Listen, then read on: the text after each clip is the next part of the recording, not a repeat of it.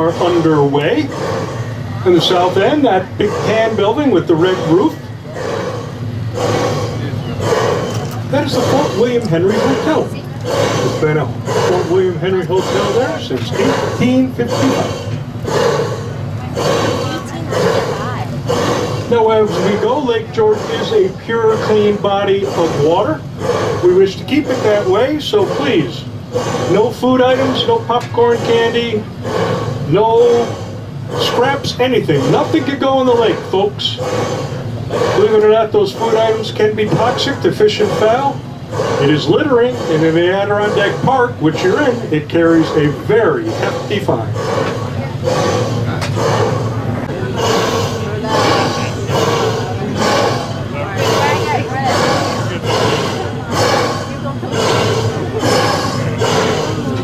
Well, you are in the southern basin of Lake George. Lake George is basically two basins, northern basin and southern basin. They're about the same size, and they are connected by a strip called the Narrows. And goes through a series of falls and rapids called La Chute. Falls a vertical distance over 120 feet. And some of the battles from the 1700s that took place there. Great place for families. They have walking paths. All go to a different monument or statue to such figures as Father Isaac Jones, the French Jesuit missionary, the first European to see Lake George. That's $1 Million Beach, built in the early 1960s when New York State wanted to create a swimming spot. So they brought in over $1 million of sand.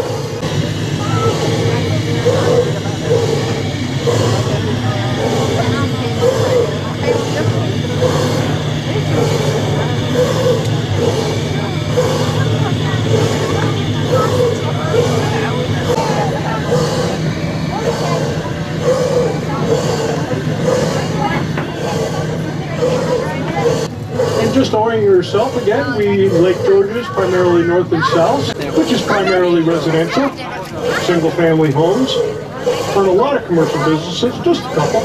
Paul's Marina is down there in the corner.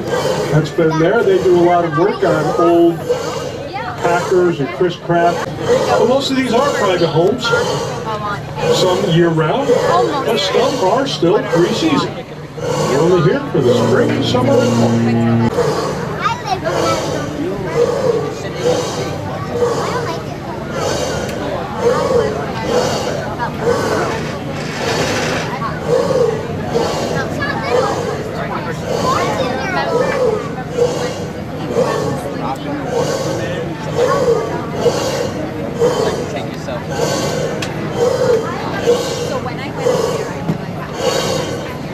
Water temperature is about 5 to 15 seconds. Yeah, you jump in, you're in for about 5 to 15 seconds before you're out. It's still pretty cold, folks. It's Memorial Day. Water temperature may be in the 40s, 50s, depending on where you are. And during the latter part of the summer, we'll get up into the 70s of Waka. You look through the trees, you see some of the beautiful original structures to the compound. Mary Wizzy Fuller fulfilled her dream, creating a very safe and very reasonably priced vacation spot for the working women, primarily out of Troy and Cohoes, New York, who worked in the textile factories of the day. Her dream continues. It is now a nonprofit. Weehawken exclusively caters to women. In July and August, it is exclusively for women's only. No men, period, end of sentence. And we got some friends out on the dock. We're going to say hello on our whistle.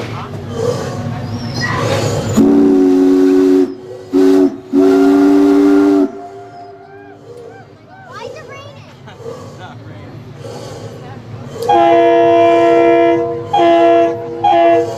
That's their new addition this year. They got a horn. Well, I mentioned Katrina Trask. She was quite the art aficionado. And if you look along the shore, you'll see the brown building in the corner, and then follow the shoreline, you'll see a blue marker. That's a New York State historical marker. And what they're talking about is in 1908, a young aspiring 18-year-old girl won a scholarship to the Artist in Residence program. She actually stayed in that chalet-style building in the back. That young woman, Georgia O'Keeffe.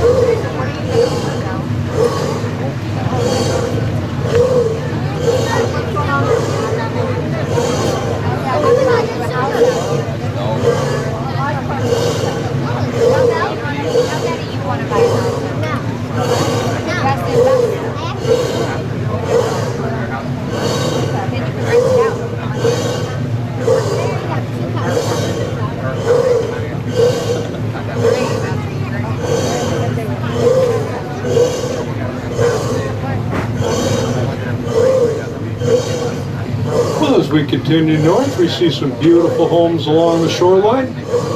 But if you look beyond the shore, look up the mountain, that's French Mountain. And French Mountain is the backdrop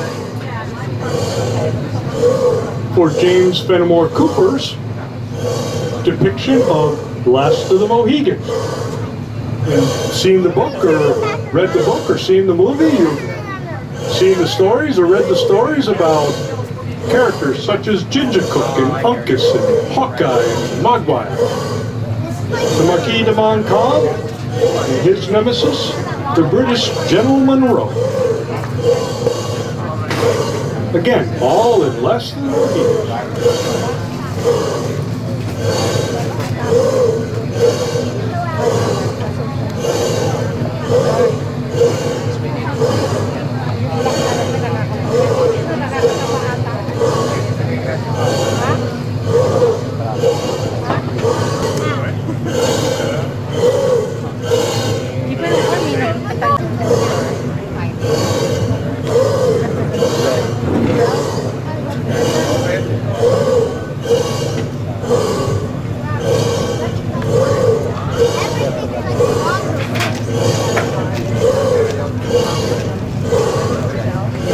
Now I mentioned Lake George is a pure, fresh body of water. It retains that quality because the waters that come into Lake George are through underground springs that come in the bottom of the lake. All of that precipitation on the mountains around.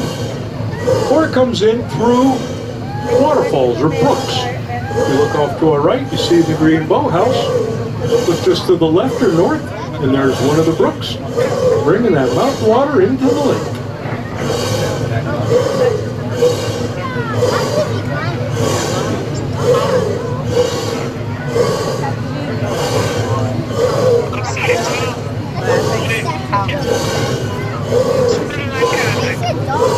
And to the left of the waterfall, a beautiful point of land,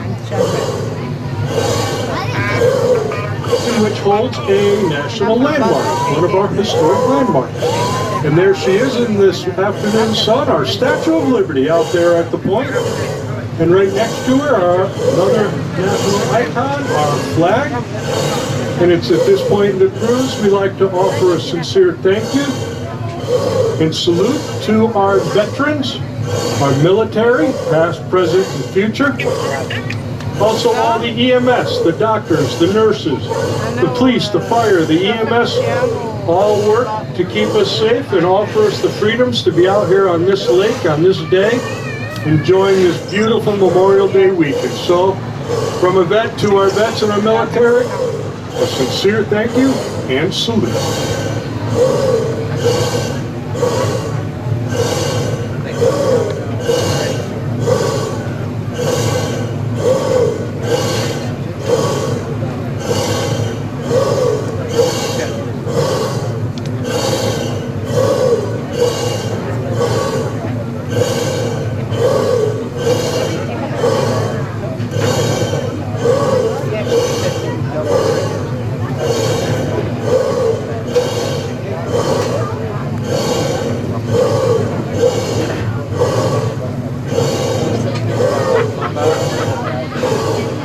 Now that huffing and puffing you hear, that is the Minnie doing her job. You see, the Minnie is one of the few remaining true steam-driven paddle wheel steamships. We take the water in, put it in a boiler. Take number 2 diesel fuel, turn that water into steam. It's that steam that's piped back to the engine room where it works 2 horizontally mounted reciprocating engines. And it's those engines that turn that big 12-foot red paddle wheel in the back. Yep, and we are truly only under steam power with the paddle wheel. That's all that drives the Minnie. Had that name till 1645 with Father Isaac Jones, the first European to see Lake George, a French Jesuit missionary. When he laid eyes on it, so enamored, he blessed it, Lac du Saint-Sacrement, Lake of the Blessed Sacrament. Can't go anywhere.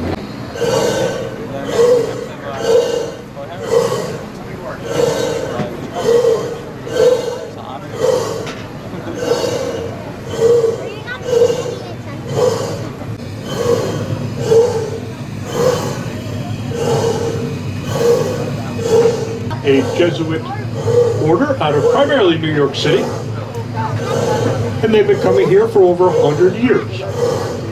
Judge O'Connor gave them this property when his wife didn't like it. She didn't like to come up to the lake, so he gave it to the Paulus Fathers. At that time, they built that house to the left that is original to the property. That's where the original Paulus stayed, and if you look in the middle, you'll see the steeped architecture. That was their original chapel. Well, no longer. That building is strictly for the fully ordained. The building to the right is now the dormitory for the student seminarians who come up in July and August. You get about 100 of them in the season. And if you look between the two, that is the building now that is their dining facility. Father Frank, that's his office right in the front. He's been here over 30 years, but behind it is a communal dining hall. And you can't see it, but to the left, they did build their own chapel up there. Beautiful, beautiful chapel.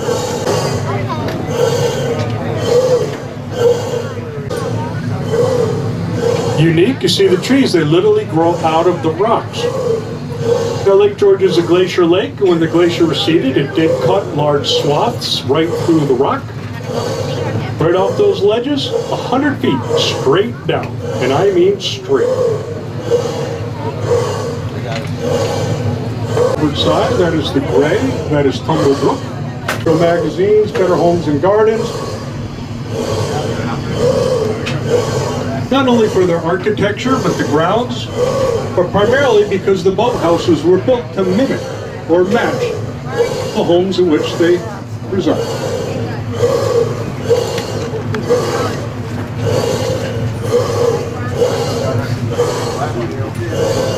If you look at the gray house, follow the shoreline, you see the little stone bridge?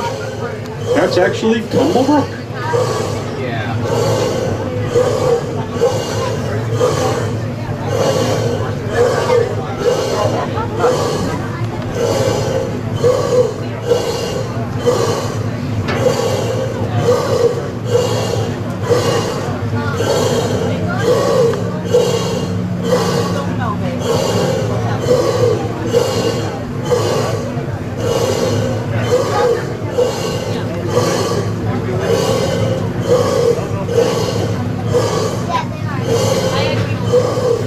Now the next one coming up, you see some construction equipment.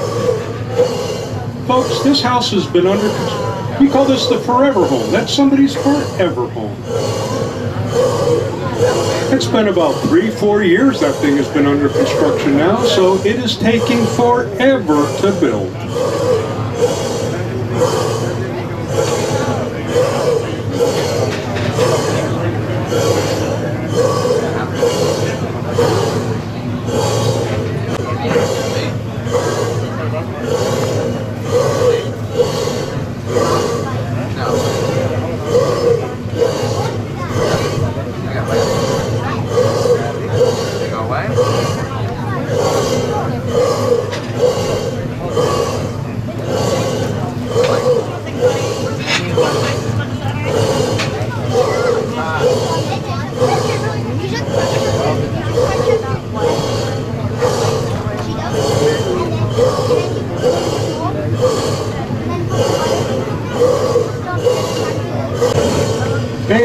left-hand side or port side.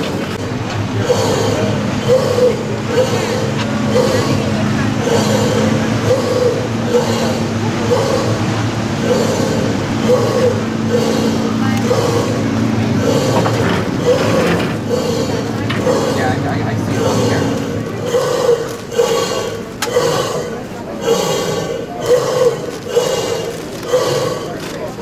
Now you see we've started to turn to the left, or we're going to soon be heading west.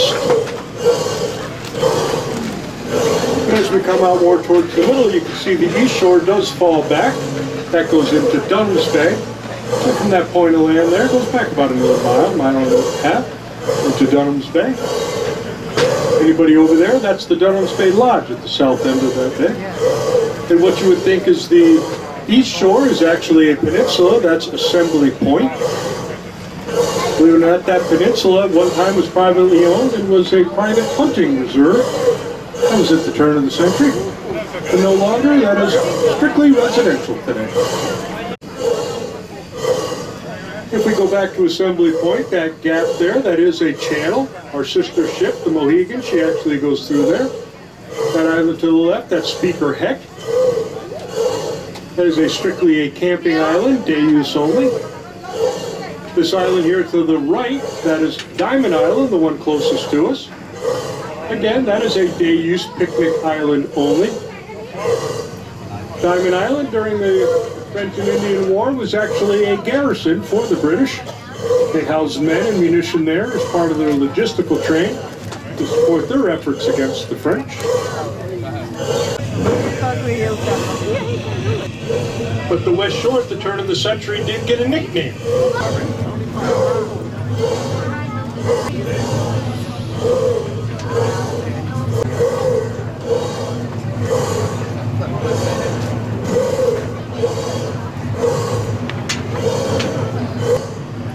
Built by another Peabody brother.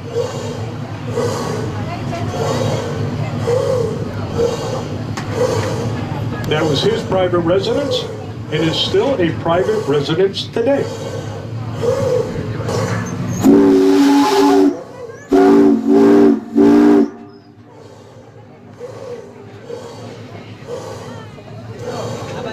That estate was originally owned by Adolph Ox, the original publisher of the New York Times. That was his. Unfortunately, most of his original houses and estate had burned down and been replaced, but original to the property is the boathouse that you see here along the lake, has the flag out there.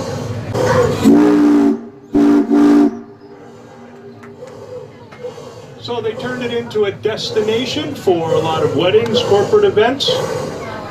So that's their banquet hall, some upscale accommodations. And pretty much every weekend during the summer, there is a wedding right out on that rock point over there, just off our stern. Mr. Woods is a local name. He was a local businessman, started a rather modest amusement park just south of Lake George. On 5 acres of land, he had 4 employees. Started in the early 1960s, called Storytown. Storytown, USA. Well, what we knew as kids of Storytown today is Six Flags Great Escape. Mr. Woods also had Gaslight Village, if anybody remembers that. That used to be right in the middle of the village, no longer. It's now Charles R. Wood Park. And they held a lot of activities there. And that was built for a Reverend Paxton. Reverend Paxton out of Lake George Village, or Caldwell at the time, where he had his church, and he called that home the Porches.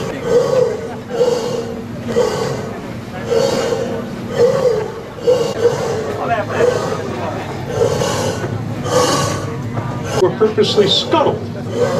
They'd lash 5 or 6 together, sink them in order to keep them protected from the winter snows or the enemy destroying them.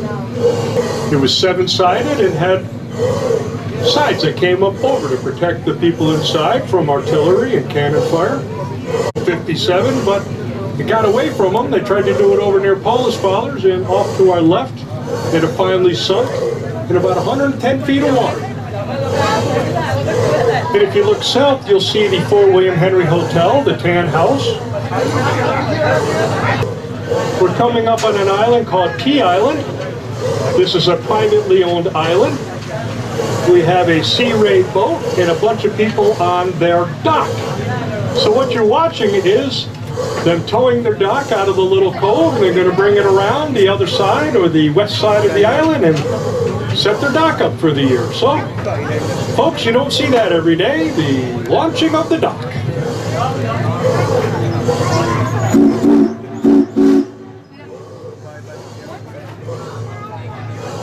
Folks, that's Key Island. What you're looking at is a private island. Beautiful little cove there, and that's where they protect the dock and their boat during the winter. Good luck, guys.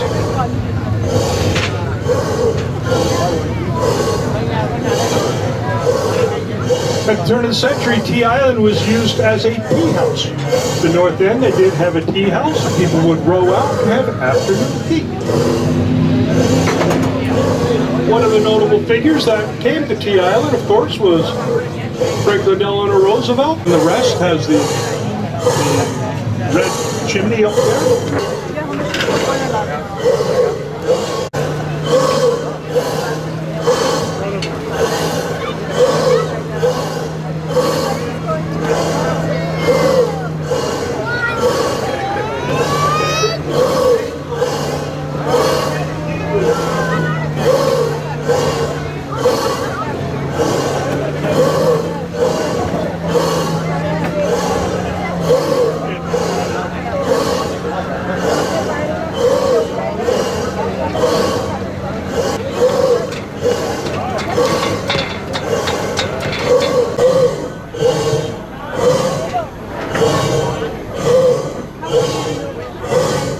Tradition has that when steamboats come back into port, they play their calliope. That is our big steam pipe organ up here on the third deck. If noise bothers you, you may want to find a spot towards the back. I'll give you a minute to move, and then we'll play our calliope.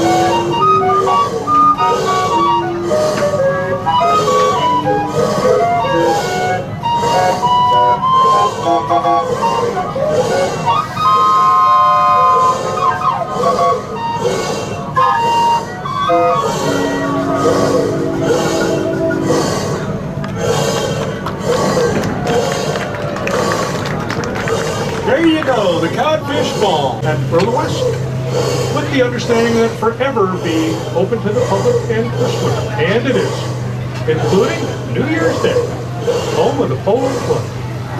Well, folks, we're about to start our docking procedures. You see our berth is empty. So I ask that everybody please find a seat, sit down. I need everybody sitting for the duration of the docking procedure. I can have nobody walking about the deck, nor can I have anybody on the stairs. So please, not on the stairs. Please keep all hands, feet, arms, legs, toes, everything inside the rails. There's going to be a temptation to reach out for those wooden pilings. Please, please resist the temptation, folks. Those pilings do not move.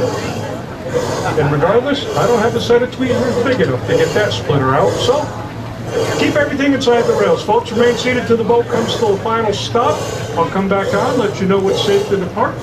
Sometimes we do land with a bump, don't want any accidents. And again, we do have to give that navigational whistle. So here comes the one long, loud blast.